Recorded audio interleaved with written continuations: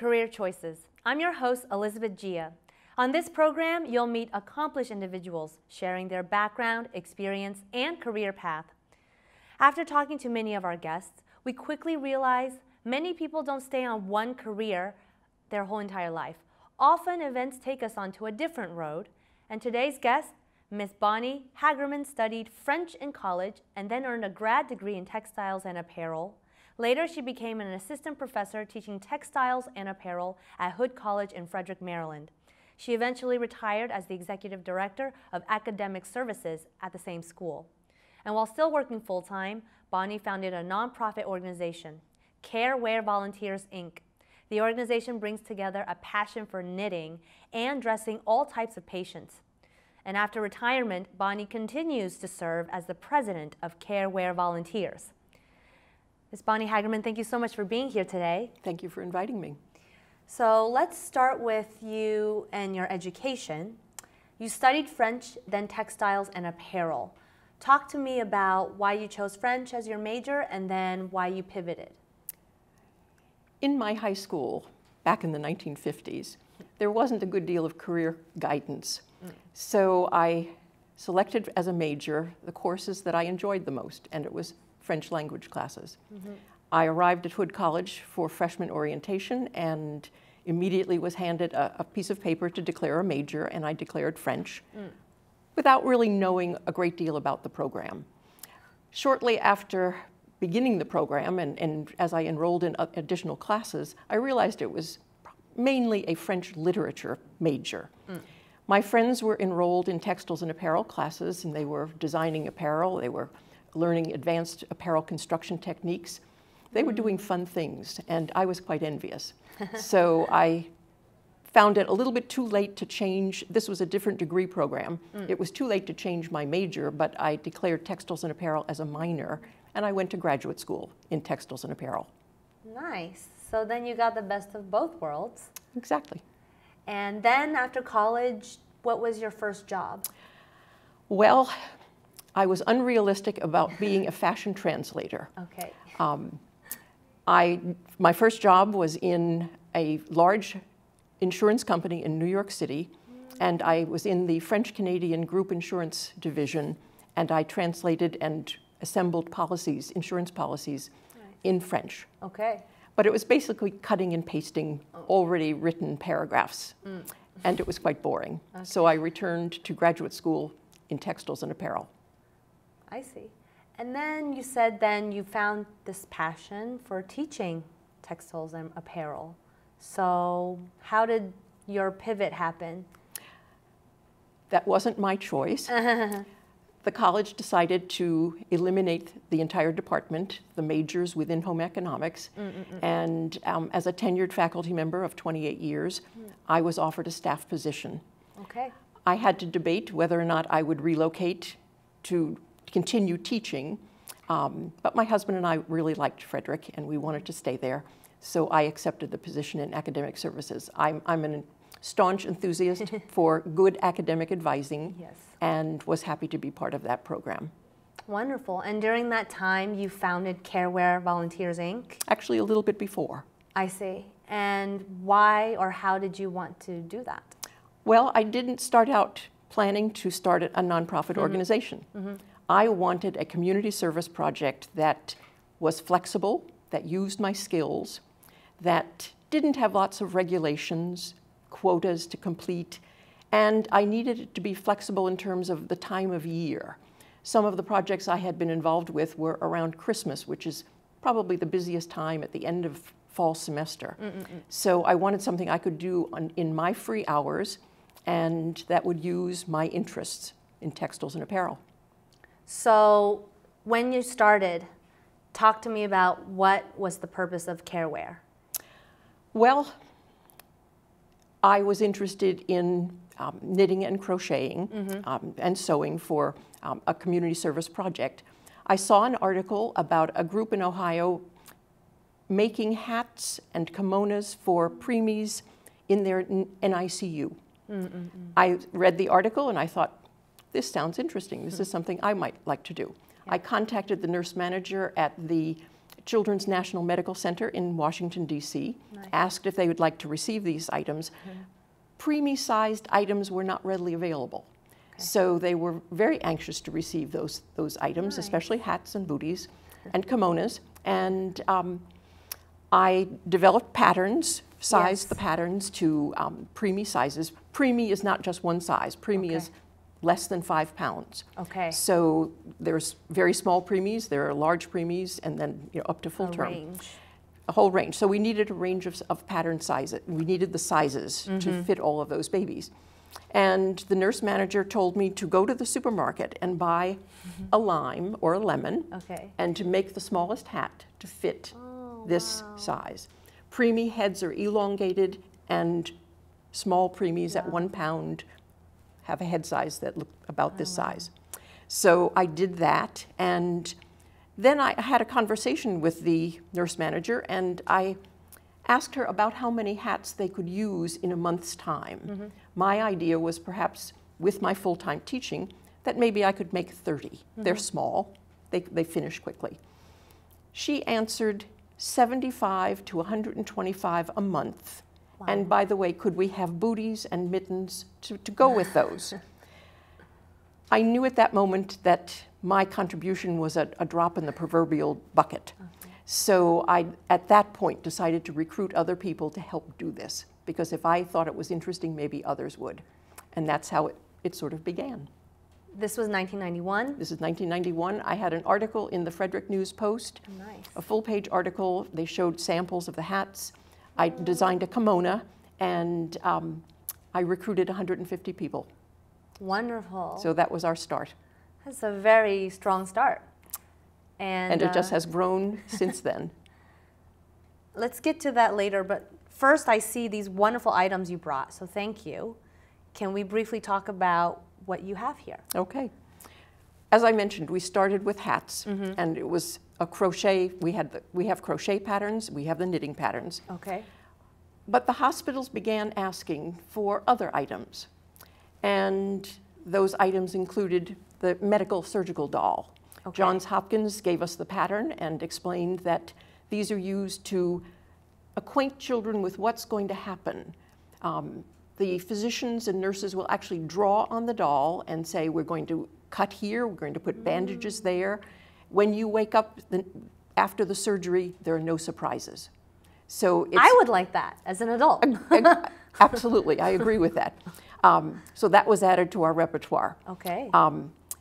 Local hospitals asked for tote bags, and we make tote bags for children. This is nice. Children bring games and toys, and their tray tables are loaded with things. The beds have phones and crayons and so on. Children often fall out of bed reaching for those things that have fallen to the floor. So all of their belongings can be put into the tote bag and held securely on the bed. Like this? Exactly, just like that. And they're not falling to the floor. No. We also make tote bags for adults and deliver them at the cancer center. They're beautiful. Carrying lotions and directions and supplies that they will bring to each session. I see. And this is one of the full-term hats. Full-term hat, okay. We do have requests for the newborn nursery for full-term sizes. Toys. Toys. Oh, nice. All manner of toys to distract and to calm children. We distribute these to ERs.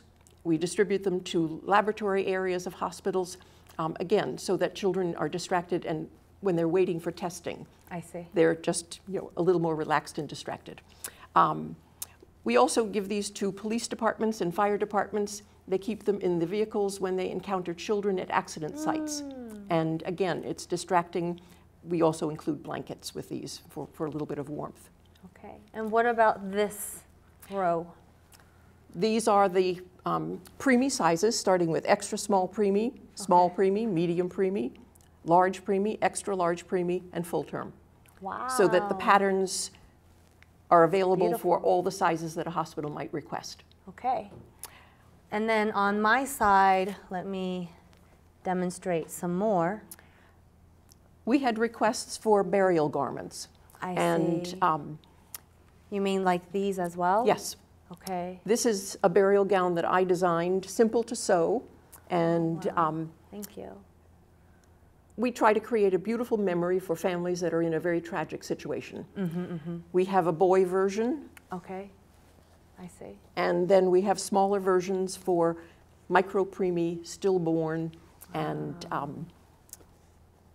I see. very, very tiny infants. Got it. Thank you. This is the kimono, Okay, this is a kimono. Okay. and this is one of the larger preemie sizes, but this is unique in that it opens with Velcro in the front and on the shoulders. An infant in the NICU usually has lots of wires, monitors, tubes, and you can't be taking them out and putting them back in. So this is something that can slide under the infant, Yes. and then these can be closed very easily around all the tubes and monitors. And when I first designed this, my mother looked at it. This is like 1990.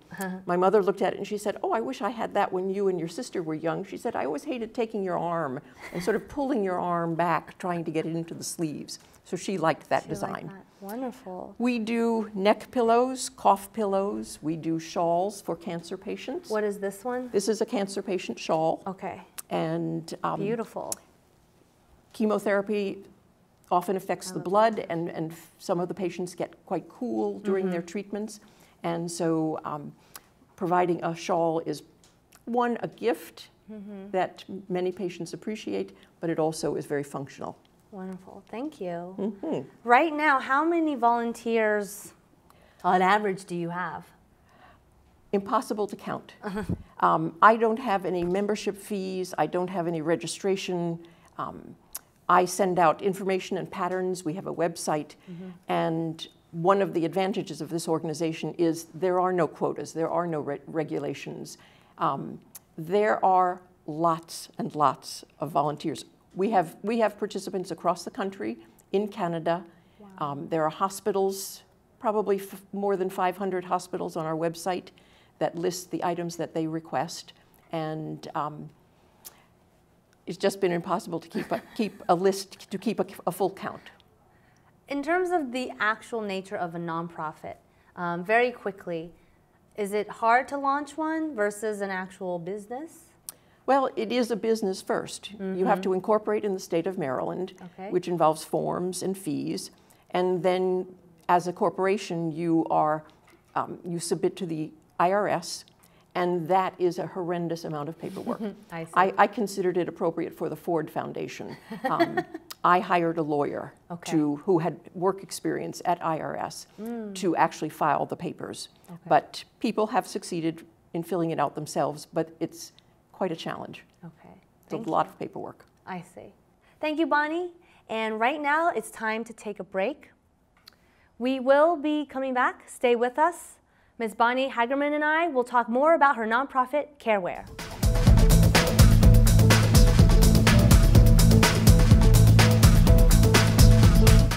Up, college is hard. Down, those books are heavy. My sport is football, but my passion is education. Right up here. So every year I take promising high schoolers on a college tour Lights there, darks there. to show them that higher education means a brighter future. My name is Nnamdi Asamoah. I don't just wear the shirt, I live it. You can be a reader, tutor, or mentor too. Take the pledge at liveunited.org/volunteer. Do you wear this? Nice.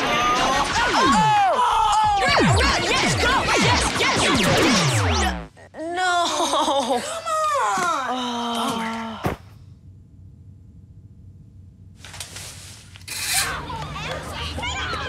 Oops. Yeah, sure. Let's go. Moms everywhere are finding ways to keep kids active and healthy. Works every time. Get ideas, get involved, get going at letsmove.gov.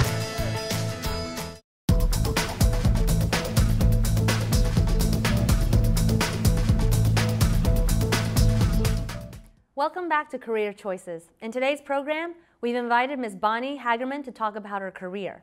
She's the founder of the nonprofit Carewear Volunteers, Inc. The organization brings together people who love knitting, and it helps out dressing patients of all sizes. So as we were talking earlier, CareWear Volunteers, it's evolved since you started it in 1991. How has it changed? The focus in the beginning was knitting hats for premature babies in NICUs. Yeah. That was basically all that we did. However, over time, hospitals asked us to provide other items, and we recruited people who sewed to make kimonos, to do burial garments, to do tote bags, zippered bags, neck pillows, toys. The list goes on and on. Quilts, lap blankets, and so on. So we have grown dramatically in the number of items that we provide to hospitals, to fire departments, to food banks, to child welfare service offices, and we have grown in number of participants. When you launched this nonprofit, how many people were working with you as the core team? Basically, I worked by myself. I did set up a board of directors and selected board of directors who would provide some expertise. First, we needed a website. And so I selected a faculty colleague who teaches in the Department of Computer Science. And I have a CPA, I have a physician who had a practice in pediatric medicine, and I have a financial advisor, and I'm trying to think of the other one. It seemed like it was all the very essential. The essential areas, very definitely. And so we have just grown from that point with the expertise of the board, but I have basically worked by myself. Wow. What's the biggest challenge then of running CareWear for you? Time. When I was employed full-time, I had to be very careful about time management. Yes. There just weren't enough hours in the day. But I also had a slow growth policy for CareWear. Okay. While I was working, when I retired in 2011, I was able to do some of the tasks that needed to be accomplished. And Nice. one of them, for example, was a pattern booklet. We needed to have our patterns put together in a booklet format so that I could mail them out. And you probably don't remember Purple Ditto, but I was using an old crank machine to crank out pages and would fold them together and send them out to people. This is much, much nicer. So we assembled all of the knit, crochet, and sewing patterns in one booklet. Wow. And that booklet can be mailed to anyone who requests.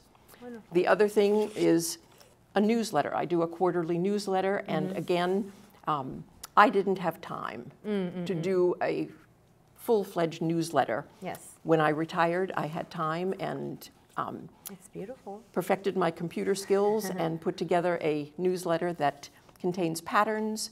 People like to see pictures. They like to see what Yes. other people have made. Wow. And I've also included some instruction on how to make some of the items that are requested by hospitals. Very nice. So talk about, in terms of resources, certainly in the beginning, it's probably yourself putting in the funding. Yes. And then what happens? How do you fundraise, or do you fundraise? My husband and I made the commitment for the first couple of years to provide, basically it was printing and postage expenses. Okay. When we became a nonprofit organization as a 501c3, donations were tax deductible. And we did receive donations. I don't do fundraising. I don't call, we don't have telephone anyone, we don't send mailing address labels, we don't send keychains. In each newsletter is a paragraph requesting donations from anyone who is able to make a donation. Nice. And we have succeeded very well over the years on those donations. That's nice. And you tell me that these are volunteers all over the country and even up in Canada? Correct. What do you think are some of the most important skills that helped you along the way to grow CareWear? Probably time management, organizational skills. I am an organized person, and I think that keeping all of the CareWear information, the file, the computer in my office while I was a full-time instructor did require some careful planning. Delegating, I've also learned to delegate anything that I could possibly delegate or work with people. Yes. And I have tried to learn computer skills as rapidly as I possibly can. Certainly make me more efficient. Very good. And so this is such a wonderful, all these things, knitted items. What is the most satisfying part about running this nonprofit for you? I guess the fact that we are really helping patient care. Neck pillows help to support patients after surgery. The hats keep the heads warm. They do have a function. They keep heads warm. Mittens and booties keep the extremities warm. We also add cheer and a little bit of caring feeling to patients who may be somewhat depressed. Chemotherapy is not pleasant, and a gift of a tote bag or a zippered bag to a patient brings a smile, and that's very rewarding. Nice.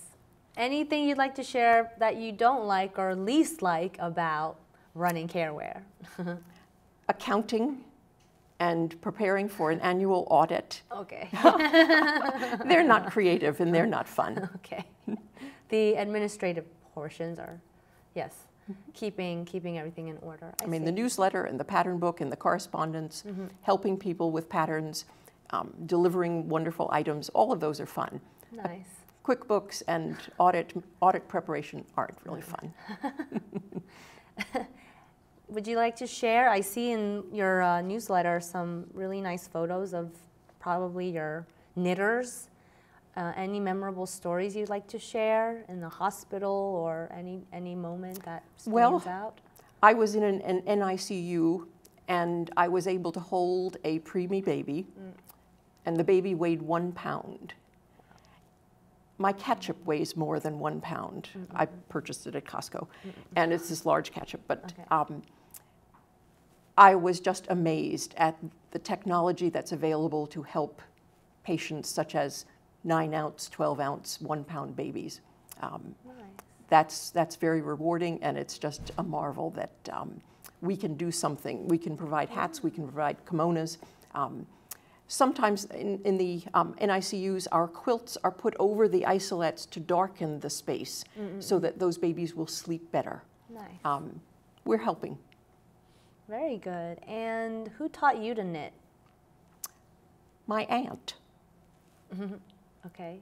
And so that was just through show and tell? No books at that time? And no internet or YouTube for instruction. Yes, she sat down with me and she showed me how to knit. Another aunt helped me with sewing, and I can see why I was interested in textiles and apparel, because it was in the family. In terms of the success of CareWare, what do you think helped you the most in growing? And it seemed like the demand was already there, so. Well, probably finding a niche for people. I've had people say, I love to crochet, but my family will tell me no more Afghans. Don't crochet anything else. We have plenty of them. I can identify with that because my family tells me, we have lots of zippered bags, don't make any more. I love making zippered bags.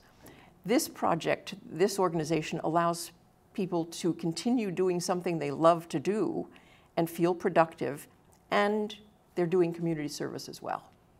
For people who are watching this who may not know, how popular or how strong is the knitting community? It's growing stronger and stronger each year. Some of the stores now are teaching classes, and yarn stores are teaching instruction for children beginning at very young ages. So it has a resurgence.